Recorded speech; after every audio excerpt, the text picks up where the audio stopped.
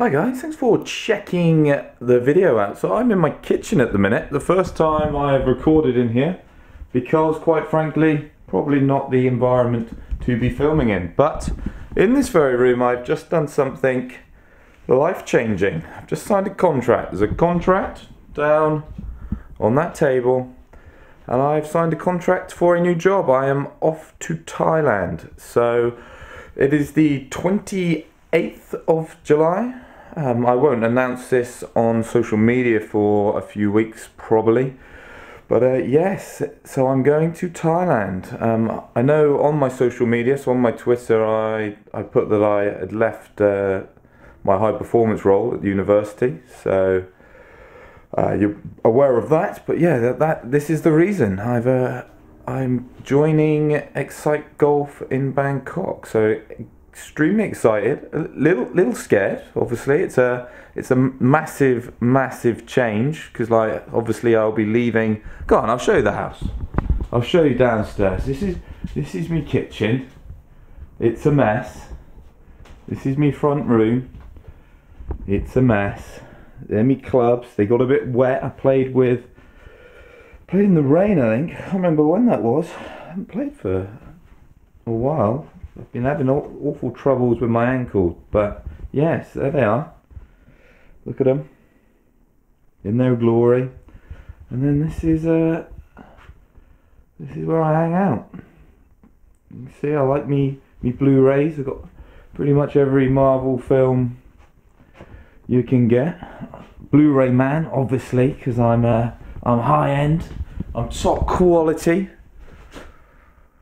Anyway, so that's the house, but it will not be the house for much longer, because like I say, I am moving countries. So I'm going to do some like bloggy type stuff, because it is a massive change. So I'll just kind of document a bit what's going on over the next few weeks leading into when I actually go, and then hopefully give you a few sort of insights into how it's going well, rather than me in a room in a different country crying. That would be not ideal, but you could argue good viewing. So yeah, I'm excited for the new chapter. So I kind of decided, and don't get me wrong, really enjoyed working at the university.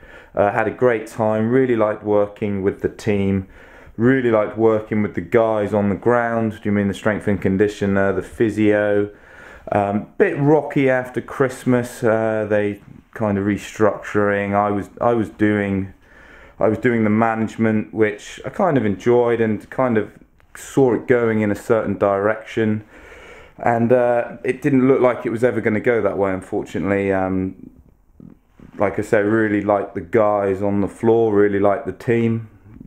I'd have had to move on eventually. I would have liked to. I started making loads of changes this year, started unturning some stones that hadn't been unturned before. Really felt like we were going in the right direction, especially with kind of the strength and conditioning combining with the coaching.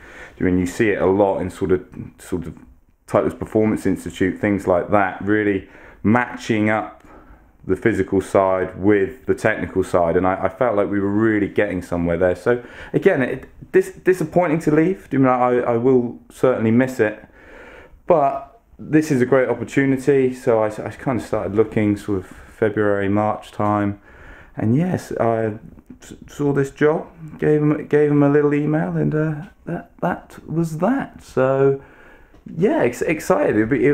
Again, it will be a little bit different. I've still got my masters on the go, so it will be interesting to see how that pans out. Because obviously, as soon as I go to Thailand, I'm going to find it very difficult to get up to Cardiff. So I do my masters at Cardiff Met, sports biomechanics. So I need to be to a certain point, because the option of popping up and seeing them will be gone when I leave. So yes, it's a busy time for me. Like I say, very different, and I'm just going to document it, and hopefully I document a sort of a smooth thing, a smooth, nice journey.